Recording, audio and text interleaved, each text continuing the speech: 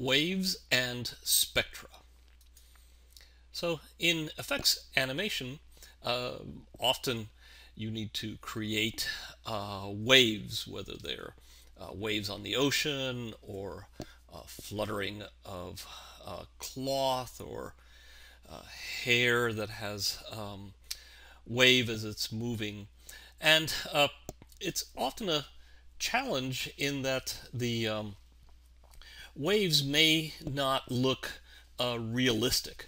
Any individual parts of the motion may look okay, but overall, as a whole, it may not look right, such as in this comparison of a photograph of a real ocean and a rather obviously computer graphic creation.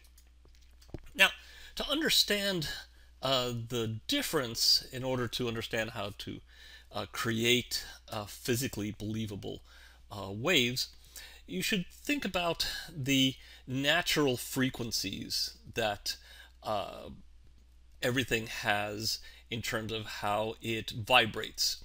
And those frequencies depend on the material, depends on the shape, the size, so forth. So as an example, imagine taking a wooden baseball bat and a metal baseball bat. And I'm going to take these and drop them to the floor.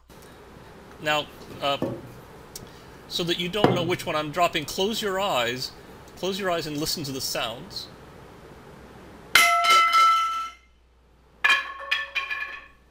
And just from the sounds, it's rather obvious which one was which. The metal sounds very different from the wood. So that is the challenge in creating the correct form of waves, say waves on an ocean. Now, to continue with this example of waves in terms of sound waves and the comparison of that with other types of waves like surface waves, let's look at some wave spectra from sounds created by different instruments and such. So you'll be listening to some sounds and then watching the spectral analysis.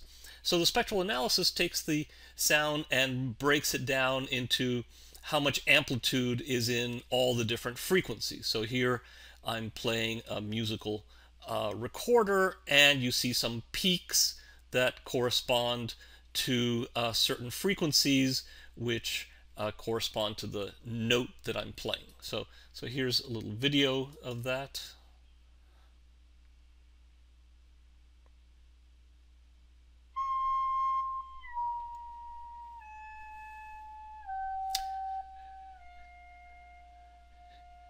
And you see with each different note, there's a different set of peaks that are appearing. Unfortunately, there's a bit of an audio lag in the between the video and the audio. Here's a guitar that you can see some of the peaks. With the guitar, it's a much more complicated spectrum. So many, even plucking a single string, there are many frequency peaks that that appear in this spectrum. Here's some rather simple types of instruments like a whistle and a kazoo, buzzer. So you see very big, sharp peak. Here's another type of whistle.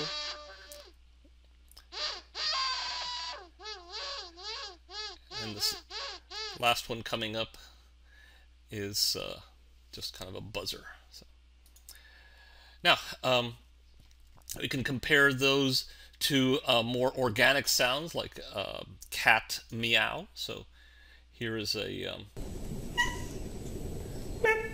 some cat meowing and myself imitating that meow.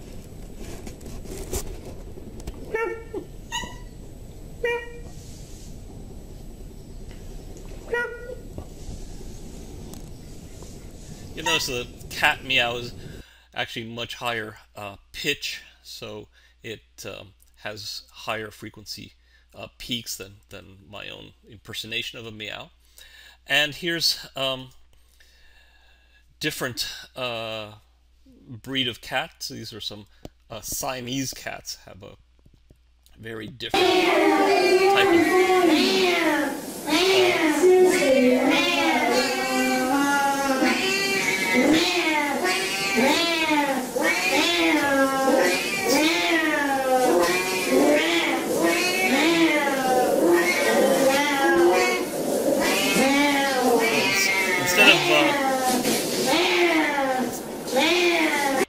instead of individual peaks in that Siamese cat meow, it was more of a flat spectrum in the sound, somewhat closer to what you find with white noise.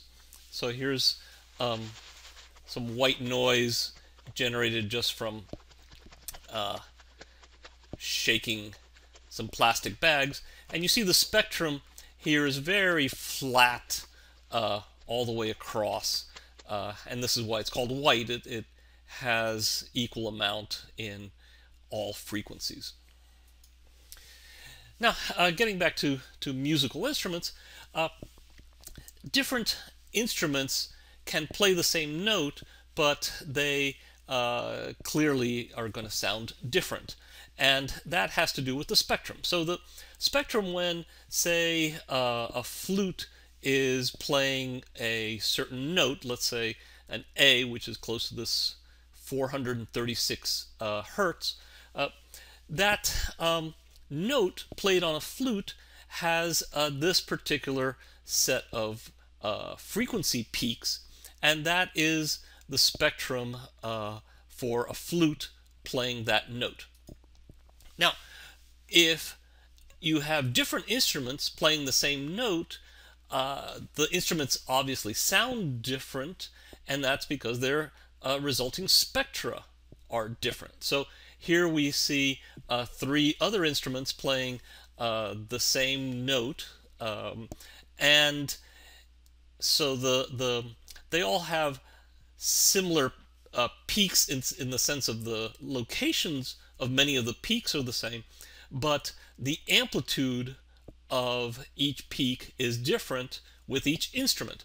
So this unique signature that each musical instrument has is called the instrument's timbre, or the tone color of the instrument.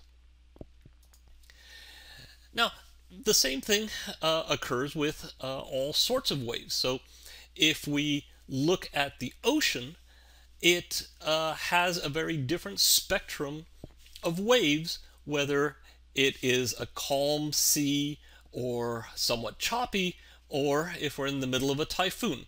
So it's not just that the waves are bigger, the spectrum is completely different.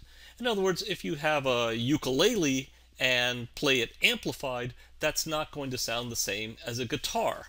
The timbre, the color tone, the spectrum is different. So you have the same thing happening with a different spectrum depending on the sea conditions. And here, in fact, we see the spectrum of ocean waves under different conditions. So when it's low winds, the spectrum is fairly flat, somewhat like white noise. And then under stronger and stronger winds, the spectrum becomes more peaked in the low frequencies. Remember, the low frequencies are the long wavelengths, and so we have a lot more of this amplitude in the very long, slow waves in heavy seas.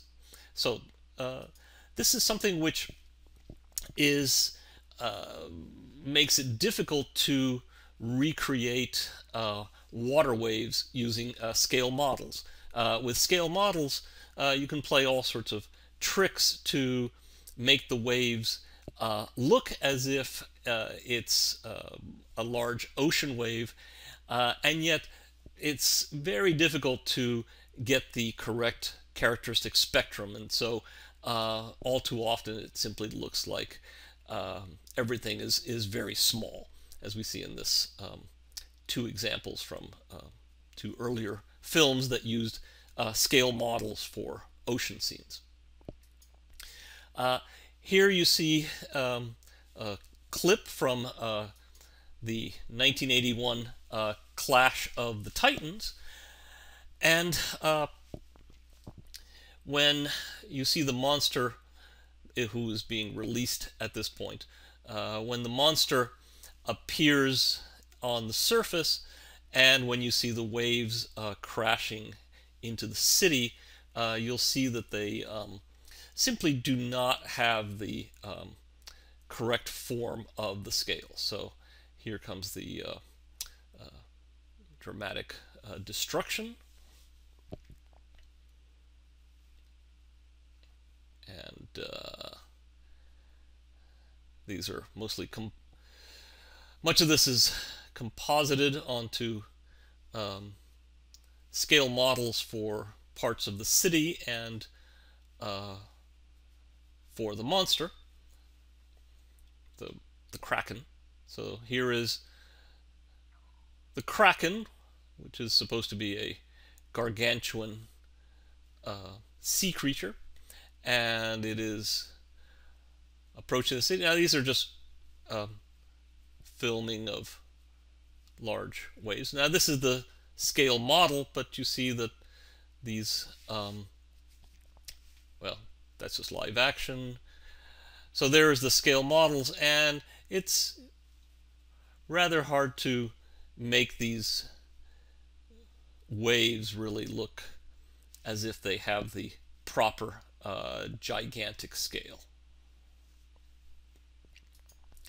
Now here's the more recent version of Clash of the Titans, and at this point it's possible to use computer graphics for these visual effects, and so the waves, as you'll see when the monster, the Kraken again, very different looking Kraken, but nonetheless rising from the sea and attacking the city. But as I said, in this case the waves are more successful in the sense that the spectrum makes them appear as if they have the proper gigantic scale. So, in summary, objects of different materials and shapes and sizes vibrate at their own set of natural frequencies. A spectral analyzer will measure the different frequencies that are present in a spectrum. When you apply this analysis to musical instruments, you see that each instrument has its own spectral signature, which is called the timbre, also known as tone color. And this applies to effects animation, in that ocean waves and other natural wave phenomena also have their own unique spectral signatures. So there is a tone color, in a sense, for ocean waves under different conditions and at different scales.